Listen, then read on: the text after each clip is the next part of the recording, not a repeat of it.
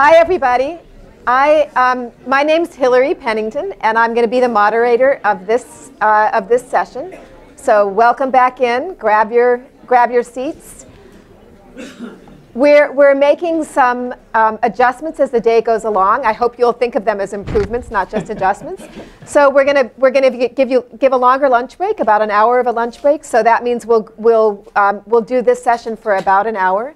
And before we start, having heard such fantastic overviews from Ron Brown and these presidents panel in the morning, let's just start learning a little bit more about who's in the room. So how many of you here work in higher education institutions? Just raise your hands. Okay. How many of you work in the U.S. Department of Education? Raise your hands. And how many of you are here from the Hill? 0. I think they have hearings today, so that's lots. How many from the media? Okay, and then any other, and how many other? Trade association? Oh my goodness. And then would that be mostly associations? Yes. Well, welcome. And we are going to get to the Q&A, I think, a little bit more quickly in this session. We got great questions, I think, from all of you the last time around. But we're going to start out. So this is a panel that is going to dive a little bit deeper into the strategies these institutions are using, particularly around student progress and student success. You heard a lot about the kinds of things that they're doing. To me, one of the most striking things about participating in this research and listening to the first panel this morning is the importance of the vision of the leaders of the institution. There's a coherent vision for what these institutions are about that is driving every choice the institutions are making. So this panel hopefully is going to give us a little bit of a chance to go deeper into those, a chance to go deeper into some of the trade-offs you all have made as you've made the choices that you've done. I know you're going to talk a little bit about failures and what's worked well and what hasn't, and what you think some of the lessons are for others. But we're going to start by just letting each of them start off with about a 3-minute quick overview. And they know already, we'll cut them off at around the 3-minute mark, so we can get more quickly to interactive part of the conversation. But let's start with you, Mark. You've got to do this in 3 minutes. Yeah. Huh? Okay. I'm going to follow up on something I said in the earlier session. Is there is not one solution to the issue. So you got to start with the commitment that the goal is, if you admit a student, you expect that student to graduate. And then literally what we've done is we've chipped away at the barriers. What are the things that students trip over, stumble over, or get blocked by? So it is more proactive financial advising, working more closely with students, trying to identify who's going to have financial issues before they hit so that they don't become a problem. It's getting them into freshman learning communities early, getting them engaged so that they become part of the institution, even if they're first generation, so that they have a social support network. Having the peer mentoring system in place if they do get into academic trouble is important. But one of the things I didn't mention this morning, which is another important example of what we're trying to do to improve success, is we didn't talk this morning about actually figuring out what you want to be when you grow up.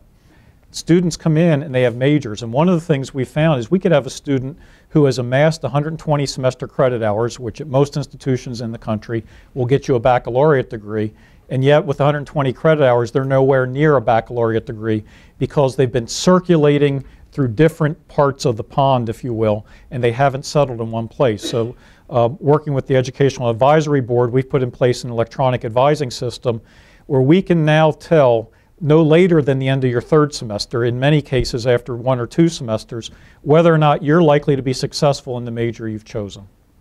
And it turns out that in most cases it comes down to a single course. And that is that if you don't get at least a B or better in that course, you're probably not going to make it in your major. In nursing, for example, it's your first lab science. You get a C in your first lab science, you're not even going to get into the nursing program, let alone get out of it. If it's physics, my guess would be Calc 1. You know, if you can't do calculus, you can't do physics. And then there's a lot of things in between. So there's a course for finance, there's a course for all these things. So it's, again, looking holistically at the entire ecosystem for supporting the students, trying to remove barriers and obstacles so that they can get on track and continue on track to graduation. Mm-hmm. So I think that's less than 3 minutes. Great. He set a high bar. He did. Well, let me just dive a little deeper, as you said, into one of the strategies I think that we all mentioned was the learning communities. We have now more than 2/3 of our students involved in learning, our entering freshmen involved in learning communities, but they haven't all worked. So the ones we did in one college, for example, our College of Natural and Agricultural Sciences, much more successful than the ones we did in our College for Humanities, Arts, and Social Sciences. So we've had, in this data-driven approach that you've mentioned, we've had to go in and look about that. And it's not, it increased, even at its most successful, it increased our freshman retention to sophomore year by about 8%. So it's not, not one thing that made the big difference. And different students, there was differential positive effects. So for example, our lowest income, our women and our Hispanic, our Latino students benefited more than other students in there. So, it gives us a way to target perhaps, or, to know what to do. We've all mentioned supplemental education. Well, part of supplemental education, the student has to, they can be identified. We say, we have an early warning system. You're in trouble. Faculty can say, you need to go. But we also need, strategies to get them to do it. We found that students who took advantage of supplemental education improved by a half to a whole grade. But we had a whole bunch that didn't bother. So we're in the process of figuring out motivational strategies that would say, look, you can do it. And we think that this peer approach, and something that might be counterintuitive, because we've been talking now about maybe reducing risk, is that we have expanded by 100% our honors program. So where we used to have just 50 or 60 kids in the first 2 years, now we have moved to 100 students a year. We'll be moving up to 200 students a year for all 4 years. And so what that does is create, these are all able kids, but it creates a magnet for kids to be motivated to do exceptionally well. And that has turned out to be a great strategy, and we hope we'll be up to 800 kids a year, well, 800 kids over the 4 years, because the retention rate for honors kids is enormously high, 90, 100. It doesn't matter whether you came from a low economic family or a Latino family or whatever.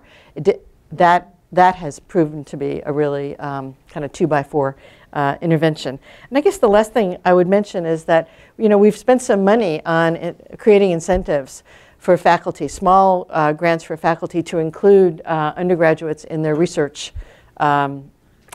teams. Not, some students are volunteers and some get a little bit of payment, but that's another area where if we can get an undergraduate involved with a faculty researcher, that the chances are 90%, 95% that they're going to finish and actually choose to go to graduate school. 3 minutes? Perfect. We would have 3 strategic thrusts that we focus on mainly. The first being advisement. Second is learner support. And the third would be engagement. Now, the advisement we've talked about, we've gone to the professional advisor. It's a much more efficient system than asking faculty members to take their energies away from instruction and research to do student advisement. There's still going to be a fair amount of faculty involvement in advisement, but you don't ask them to go through the course schedule and do that sort of work with students. We also focused early on the first year. We looked with some amazement when I first got to the institution back in '92 at freshman to sophomore persistence rates that were below 70%, about 68 or 69%. That's inexcusable for the quality of students that we had. So we've been able to raise it to about 88 or 89%, and we're still, we're going to get it above 90% fairly soon, we believe. And we've also focused on trying to get our 4 and 6 year completion rates up. We're at about 65% now, and there's no reason why we can't get above 70% in a reasonable amount of time with the resources we're now devoting to it. In the learner support area, I liked what Jane said about the honors program. We bring in about 500 honors students each fall. They are really top quality kids. They are the leaven for the loaf in many areas, and their retention rates are really good. We also have, in addition to supplemental instruction, we've redesigned some freshman courses that are high attrition courses, typical things that are being done. A math mall course that's got students from sort of dreading math to talking about going to the computer-supported work that they're doing and logging more hours than are required. In the engagement area, you know, the undergraduate research is an underappreciated tool, I think. We spend about $1 million a year supporting undergraduate research over and above what faculty members who are principal investigators of their own grants are able to do. That pays, I think, a big dividend in student satisfaction and completion. We haven't documented the completion, but I think it's really important. We've got the biggest partnership with junior achievement in the world, we're told, and that's a way for students to get out into the schools and help community organizations succeed in educating junior high school and high school kids. So we're doing a number of things. One issue I would say that we addressed early on was how can you scale? Because we were growing even then, and you know, to some extent, growing from the low 20s to 30 was a big jump. And what we found was we couldn't really expect a lot in the way of continued increases in funding, so we had to reallocate. And that, if you're going to operate that way, you really have to understand what's likely to work, and that calls for some good data and some good analysis. I would say now we're moving from descriptive analytics, where you just look at how well this and that it seems to be working, more to predictive analytics, but that's a work in progress. But even the descriptive analytics really let you focus your attentions on things that are likely to matter. On your point of scale and mentioning undergraduate research, we try to take what I'll call a broader look at learning beyond the classroom. And that's the engagement piece. Yes. You know, if you've got 20, 30, 40, 50,000 students, not all of them are going to do undergraduate research. But it is realistic that every student should have at least one of the following experiences: undergraduate research, study abroad, a meaningful internship, service learning, meaning they're an educational experience that's deeply embedded in the community. If you take it broad enough, and we actually let the disciplines do this by major because the opportunities are different for the different majors, but every student should have a signature experience as part of their education. And getting a college education is not just consuming knowledge that's in books. If it is, we could just go to the library and read the books. It's the experiences as well, and trying at scale to have a breadth of experiences so that all the students can have them in meaningful ways. Great internships are pure gold. I wish we could have some kind of student service learning. We've got over 20,000 students a year in service learning, but I wish it could be a much bigger number than that. I think. So can I have a couple of questions I want to ask Sure. you before turning to the audience, and thank you. Community colleges and partnerships with community colleges, that is a major part of each of your strategies, and I know for ASU as well. Can you talk a little bit more about how you see yourselves as part of a sort of education ecosystem in your regions, and what that relationship with community colleges looks like, how it's changed over time, what you hope for it for the future? And John, let's start with you, because you've done some of the deepest work there. We've got a great consortium that exists today between 4 community colleges or state colleges and our university. It's called Direct Connect to UCF, and sort of the baseline description of what it does is if you graduate from either Valencia College, Seminole State College, Daytona College, or Brevard Community College, which is now under a new name I'm blocking on right now, and you get an Associate of Arts degree, you are guaranteed admission to the University of Central Florida. In turn, they work with us as they structure their own academic offerings. So that in Florida now, I think all 28 community or state colleges can offer baccalaureate degrees. And in some parts of the state, there's a lot of acrimony between state universities and state colleges over who will offer what. We don't have that. We have an agreement, a gentleperson's agreement, that we will coordinate with one another. And I've insisted to our people a simple thing: something can't be our job not to do. So if we agree that something needs to be done and we can't or won't offer it, we really have no basis for complaint if a state college does. Now that levels the ground a little bit in this area, but it has worked out very well, and we've got tens of thousands of students in the pipeline who are coming on to the university. We take more community college transfers than any other state university in Florida, and they are successful. It's been a very good partnership for us. We do advising on the campuses. We're pushing more and more of that out there, trying to identify the impediments to student success. And roughly how many transfer students a year do you take from? We bring in about 6,000 in the fall, and not quite that many again in the spring. And there's a big group in the summer, so right. it's substantial. Significant. Yeah. So we have, also have those connections, although you have a better name. I like UC Direct Connect. Yeah, I'm going to Direct try to Connect. steal that and figure out how to put UCR on the end of it. Sincerest form of flattery. You heard it here. Yeah, I got something there. But, and also I'll just add a little innovation that we learned about. I don't know that we knew we were doing it so differently. We have a very streamlined way to make sure that a course taken at a community college, in lieu of, for example, they haven't gotten their associates, but they took this course, will that count? At some of other universities, this is a major deal. It's got to go through a big committee. But in fact, UCR, there's one faculty member can look at that and make a decision, and then it's approved from then on. So it's in the system as an articulated course, and that has turned out to be, much to our delight, a big promoter of understanding about what's offered. And I think the communication between the university faculty and the community college faculty is so critical, because the community college faculty, from my experience, they want to do the best for their students. And they are taking a very undifferentiated group of students. They're working very, very hard to really teach them well, but they have to know what we expect. So I think that has been an enormous, enormous help.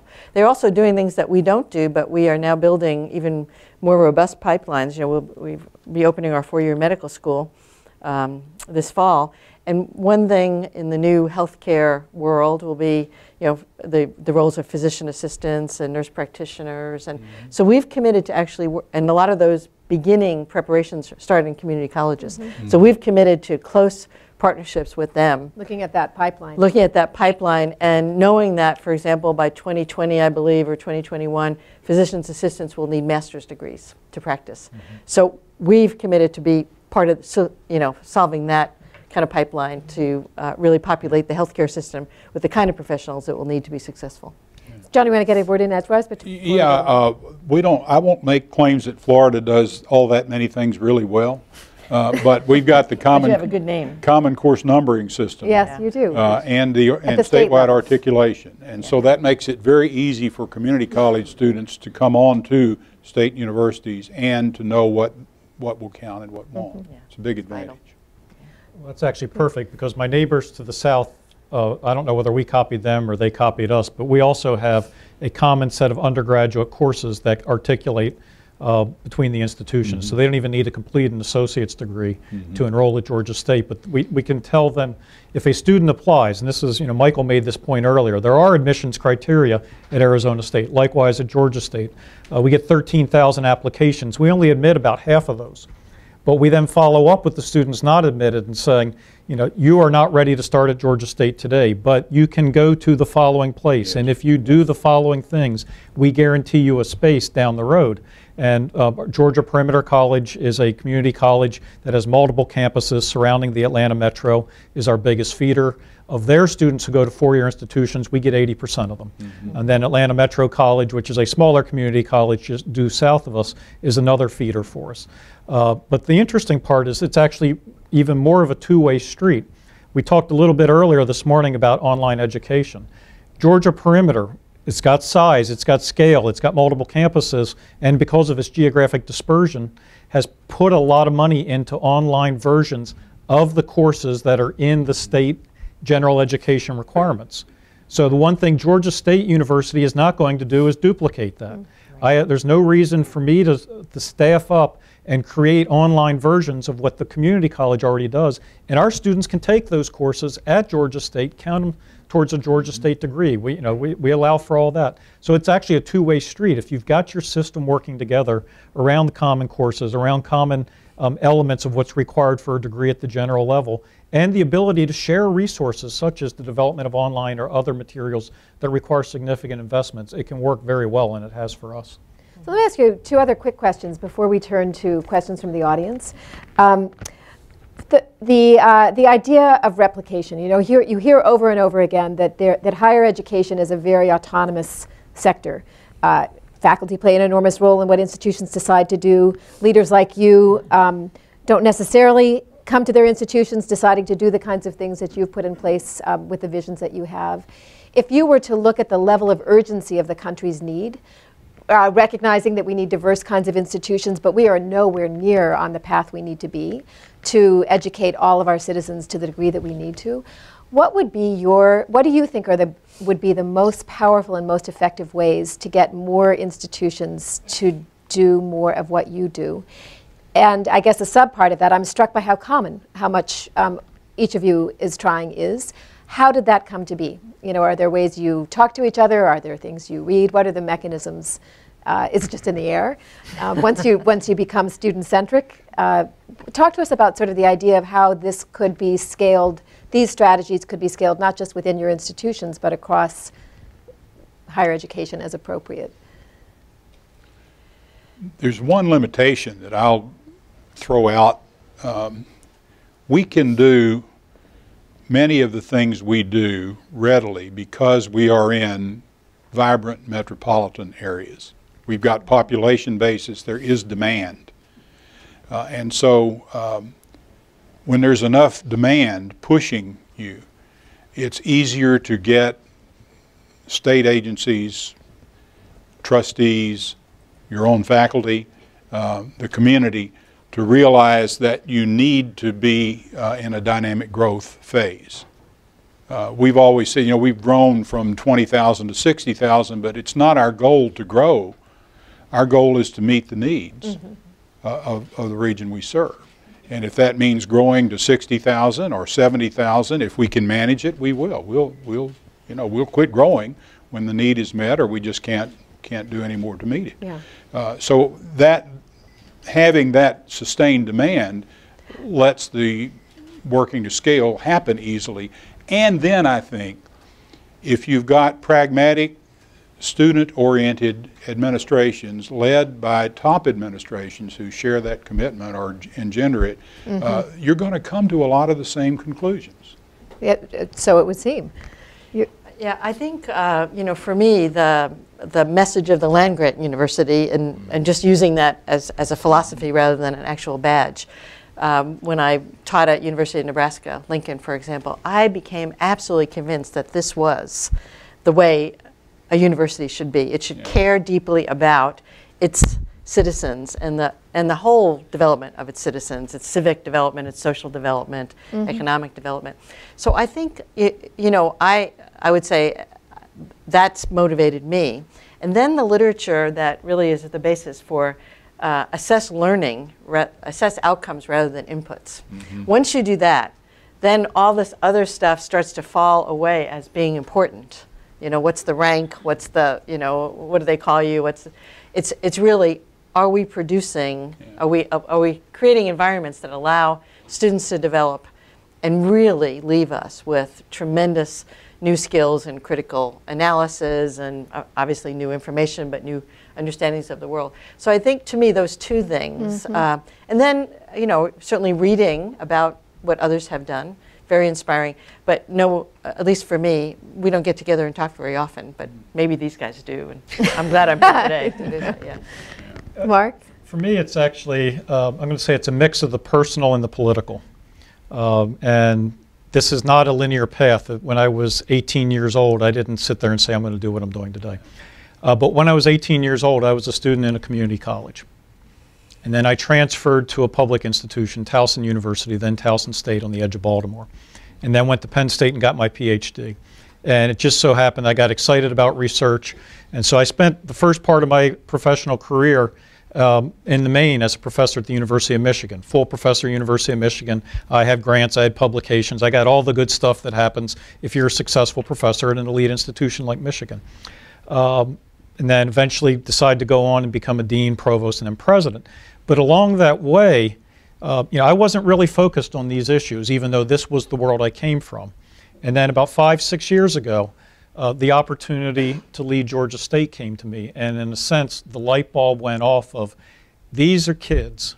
Their skin may look different than mine. They may come from different places, but they have the exact same sort of background and opportunities and challenges I had. And decided to pick up the mantle at the institution and basically say, if I was able to go from community college through public institution to be full professor at the University of Michigan, every one of these students should have the same opportunity. And it's only a question of why aren't they succeeding at higher rates than they are, and digging into that. The other part, the political part, is then the period from which I've been dean to provost to president has primarily been in recession. Okay, had a conversation with David Ward, former chancellor of the University of Wisconsin-Madison, who's just stepping down from his second term, and I asked him how it went the second time, and he said it's a lot harder than it used to be because you have to cut budgets. And I said, well, David, that's all I've ever gotten to do. Yeah. I became a dean in 2001, and then 9/11 hit, and then they cut our budgets. And we had, I've seen many fewer budget increases than budget cuts. And so I've grown up in an environment where I need to justify why the public should invest in my institution. And it's back to what I said earlier this morning is, I don't think I have a very strong case if the public's investing in my institution and my students aren't graduating. If they're giving us monies to fail out students, that is not a wise use of anybody's money. It's not a wise use of the tuition dollar the student pays. It's not a wise use of the taxpayer's dollar. So I've basically considered it an obligation, both for political reasons, but for moral and ethical reasons, that we commit ourselves to the success of our students. I have to say, for me, that is one of the most striking and surprising things, is to hear how uniformly you each speak to that issue. I think you're unusual among college presidents, having heard many college presidents speak about the importance of higher education, the need for continued resources, without really connecting it to what the institutions produce. I'm going to save my last question for the end of the session. I'm going to turn to the audience because I know we have so many people with depth of knowledge and also probably good and harder questions that I could ask you. So let's open it up and start with you. Yeah. The hard questions. Just keep you around your seat. Yes, please identify yourself. And I don't know if the microphone is it's still in the hall. in here. It's traversing the hall. We went so much faster towards our goal. Yeah. They aren't ready. So hang on just for a sec, sorry. I was going to add your first generation. Let me just get to the bottom line. So many of our faculty at UC Riverside are themselves first generation scholars. It's really made a difference. Thank you. We're all the way up to the front of the room for the first question. Thank you. Thank you. Yes, name is Jamal Abdul-Alim, reporter with Diverse Issues in Higher Education. My question concerns undergraduate research. This is something that is associated with higher rates of persistence. Well, but it's an uncommon thing.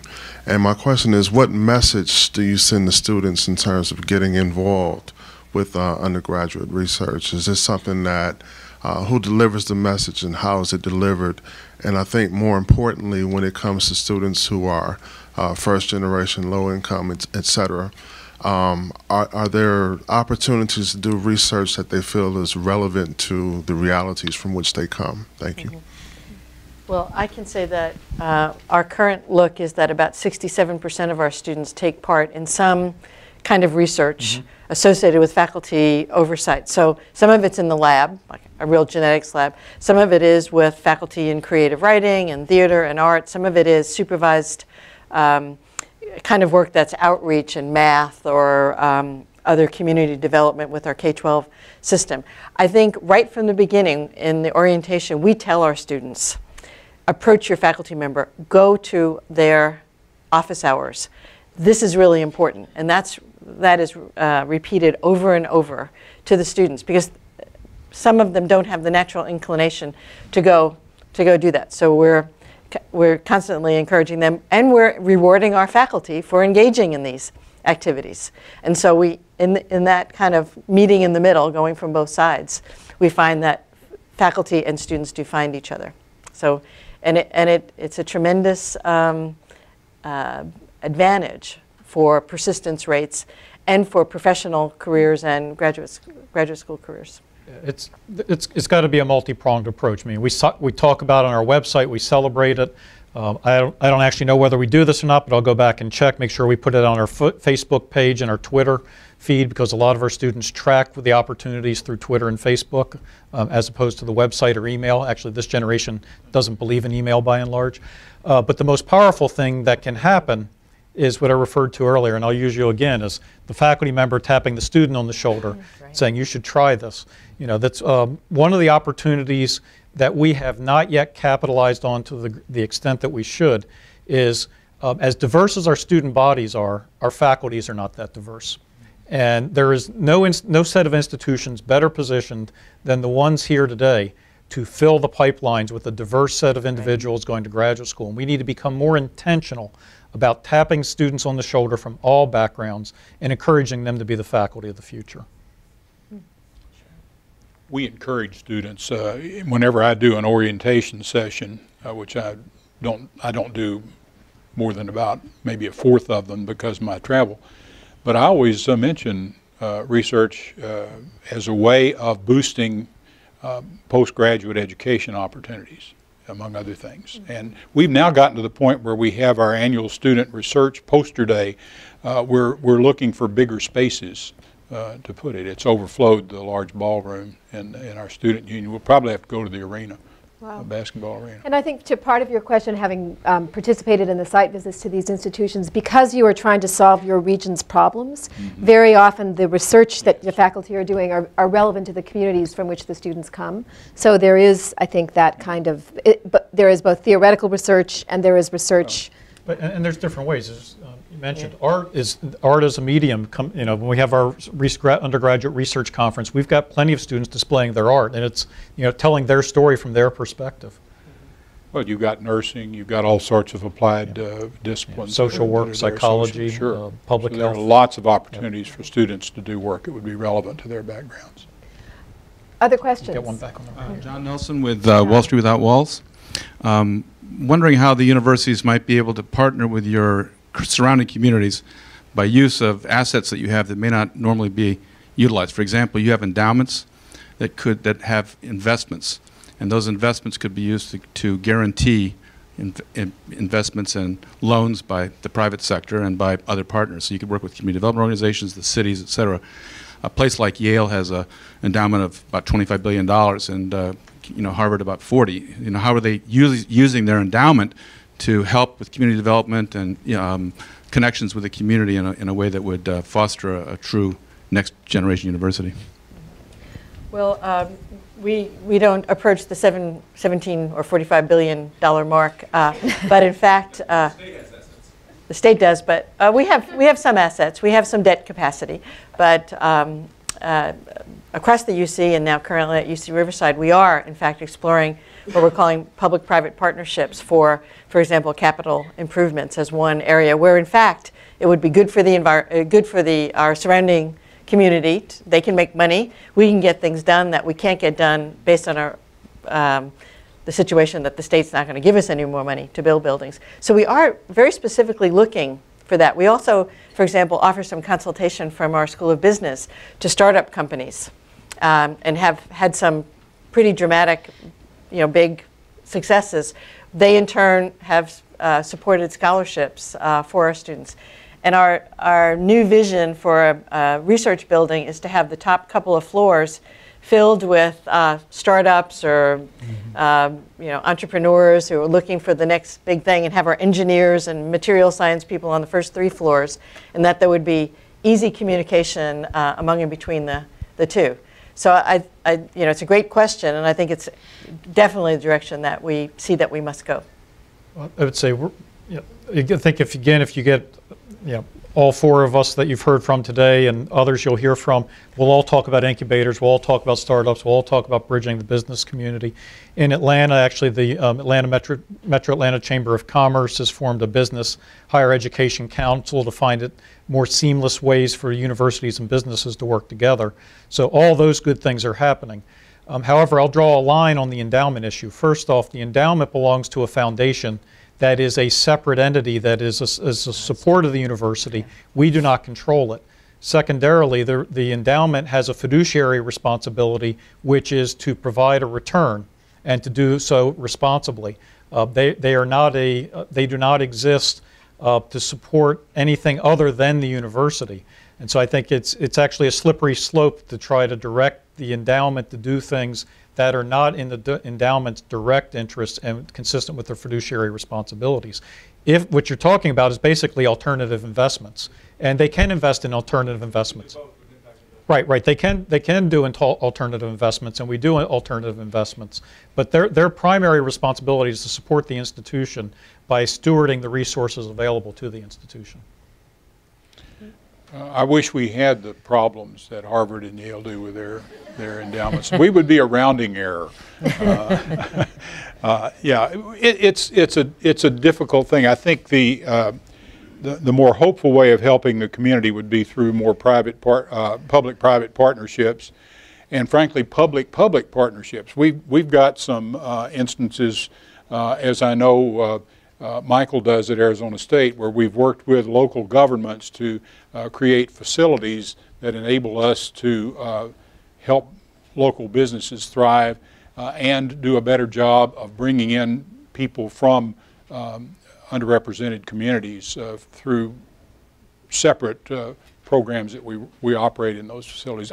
We've got a big dynamic media center that the city of Orlando gave us the facilities for. And part of that is meeting the needs of electronic arts for game developers. But there's another component that has brought in K through 8 students from a local minority dominated enrollment elementary school and middle school. And that's doing a heck of a job in preparing these kids better for the digital environment that they're in and will be in. Other questions? Yes.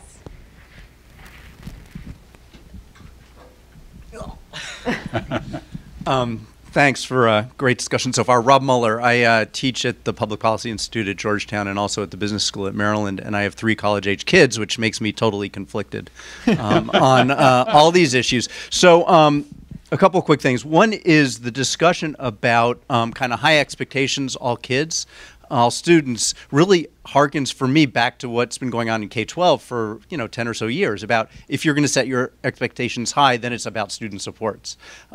Second thought is a lot of what you've been talking about is really systemic change and culture change, and I'm wondering about your thoughts on, not kind of innovative programs here and there, but how do you systemically, change an entire culture? And then my main question is about the Carnegie Unit, which hasn't come up at all.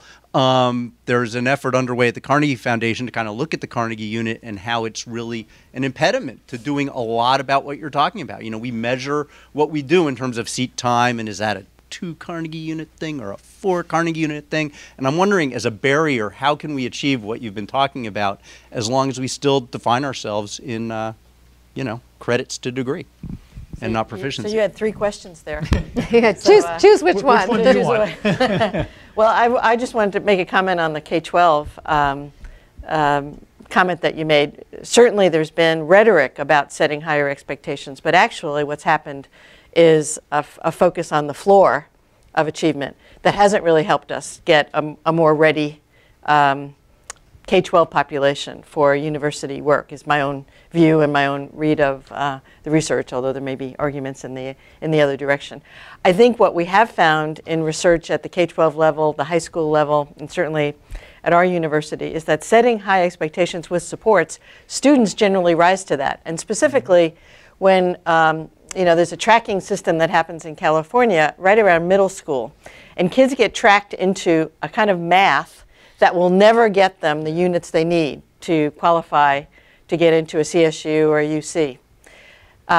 When we have moved those students into the right math, 80–90% of them have succeeded with good teaching, obviously. And it's not easy, because when you're teaching kids with lots of diversity, it's not easy to do it. So I think high expectations certainly are, an absolute key, but as you say, with support. But I would question whether or not we've actually set high expectations for our K-12.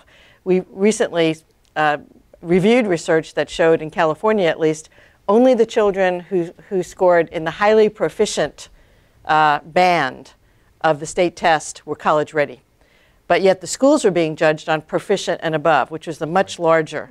So in fact, we were giving them a test that was going, for most of them, nowhere by state policy. Okay, so I'll jump to the systemic change part of your question, which I think it's exactly what this report is about, is systemic change. A different set of attitudes, a different way of doing business, and being able to do things that have never been done before by anybody in the world, being able to educate a broad spectrum of society in large numbers and at high rates. Now, the trick is getting to systemic change. You do not get systemic change by walking in and saying, everything here is wrong, we're going to reorganize the university, we're going to do this, that, and the other thing, and everything changes next semester.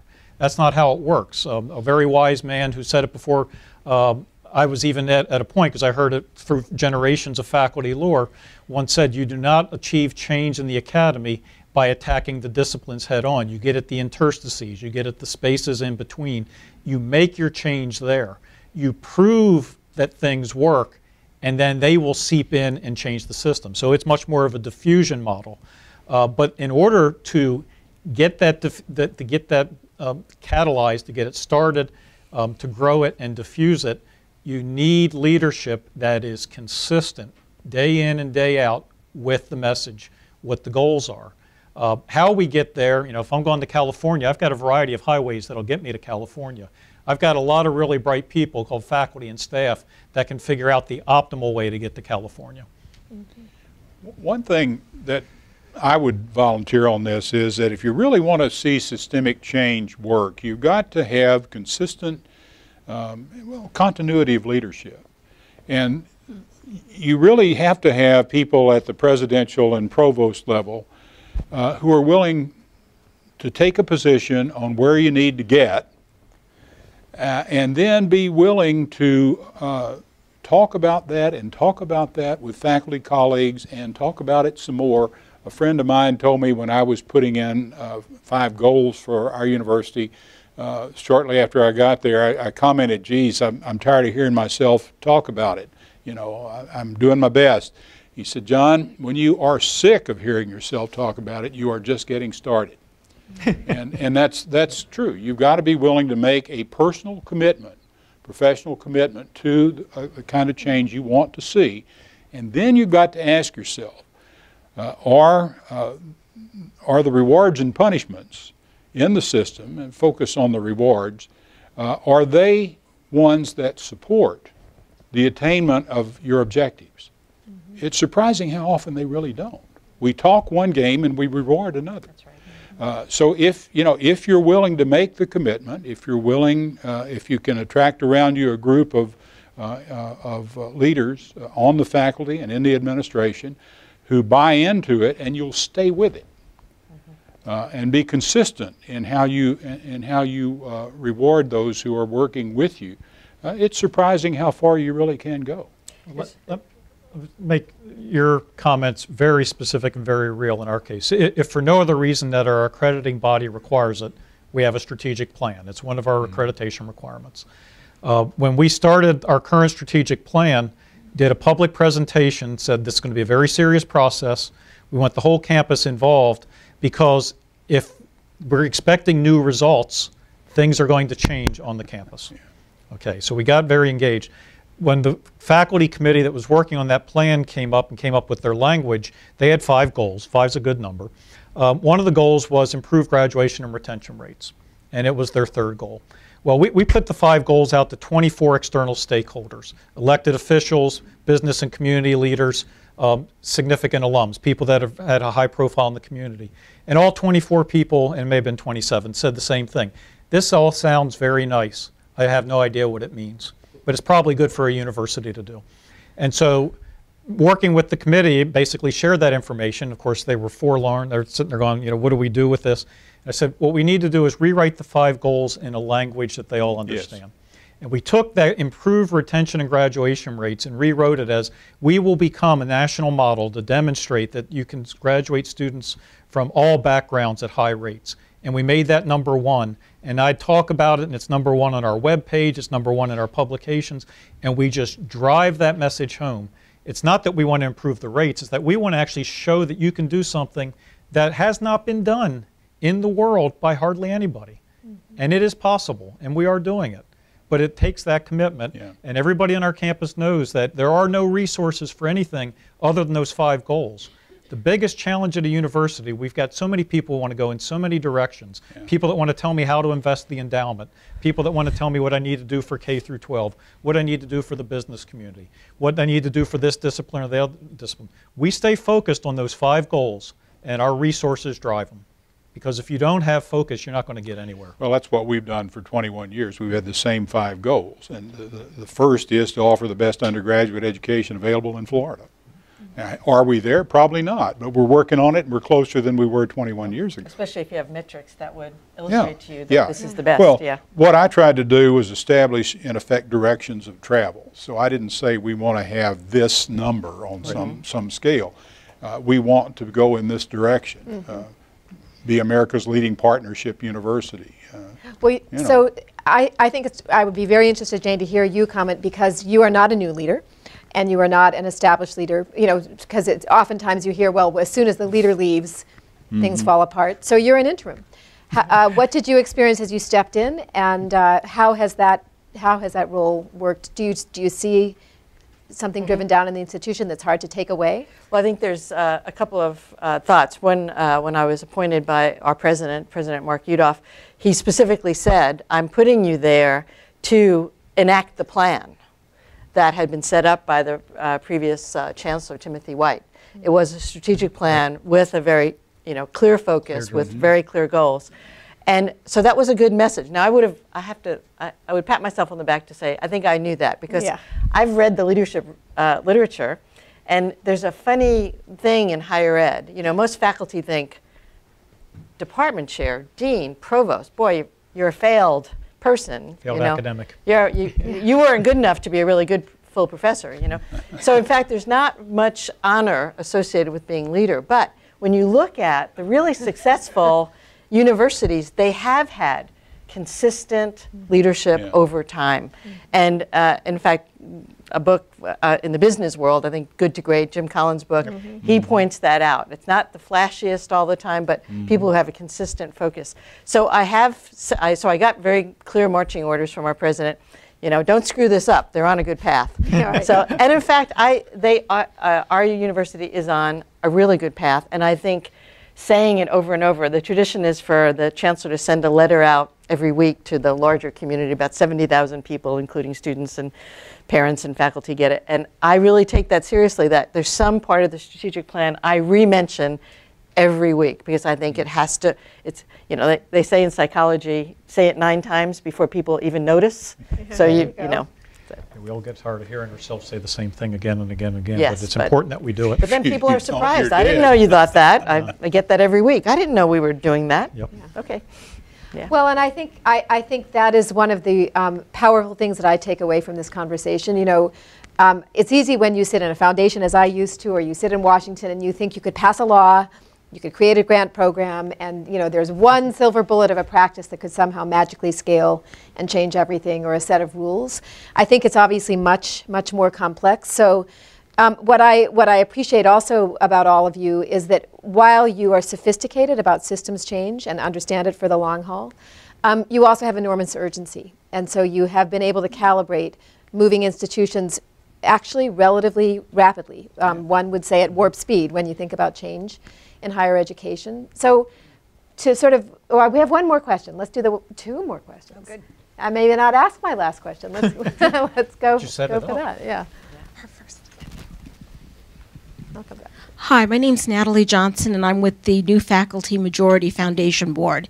And we are a coalition for adjunct, contingent, non-tenure track faculty. And I think that with a lot of the high-impact practices that you've espoused as being essential for students of color, underrepresented students to succeed, you need to have faculty there to enact it.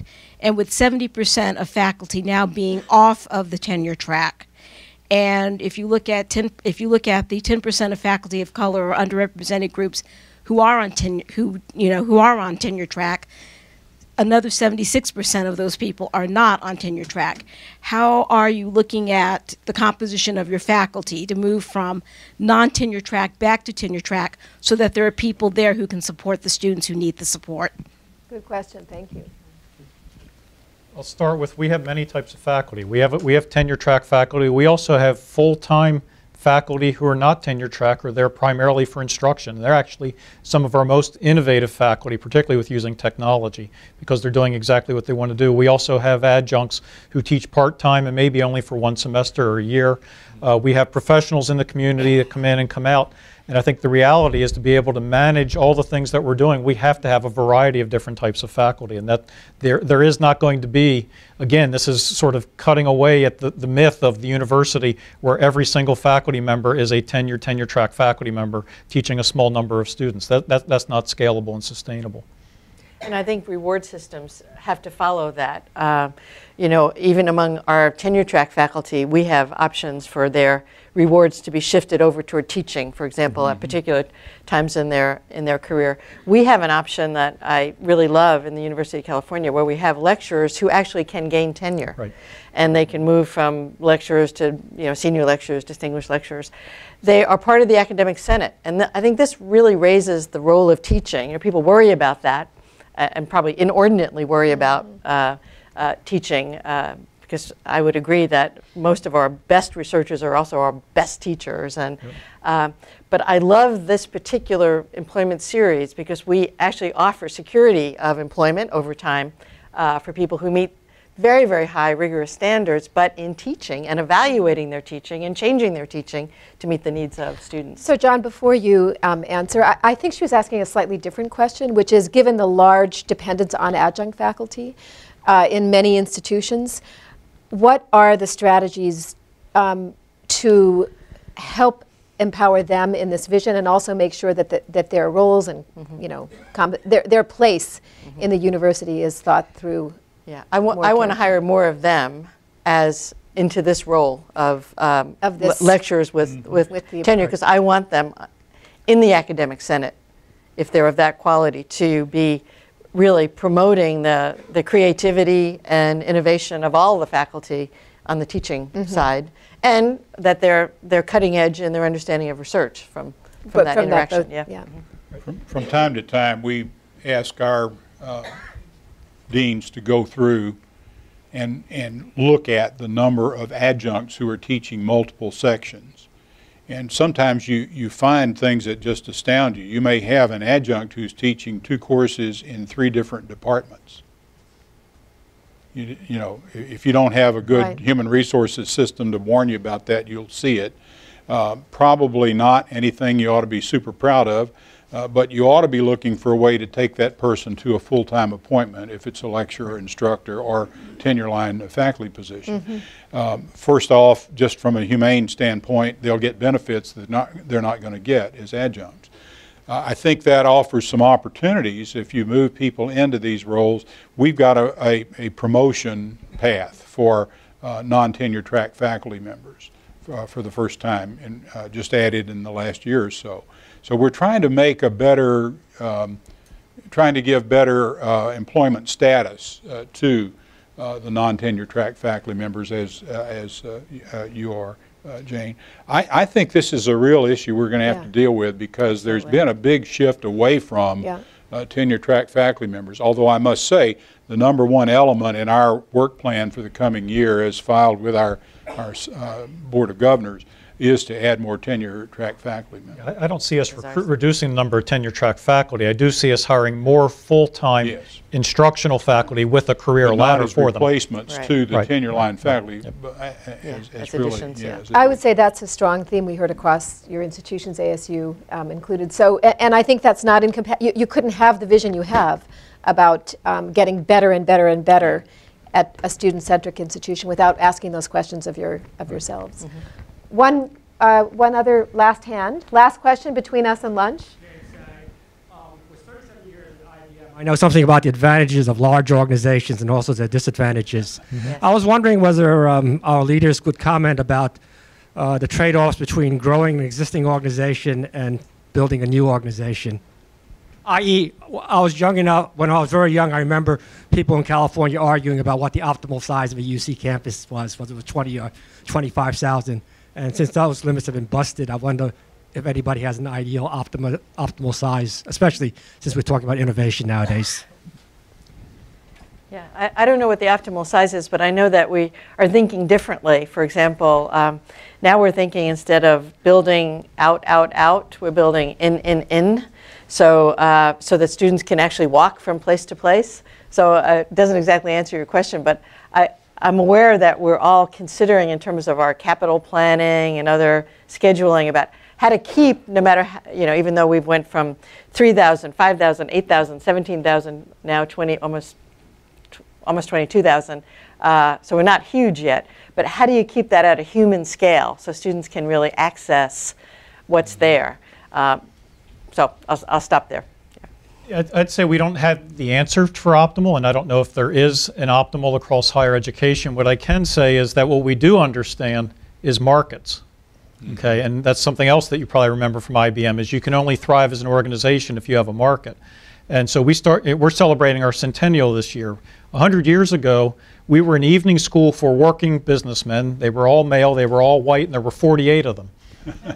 Today, there's 32,000 students.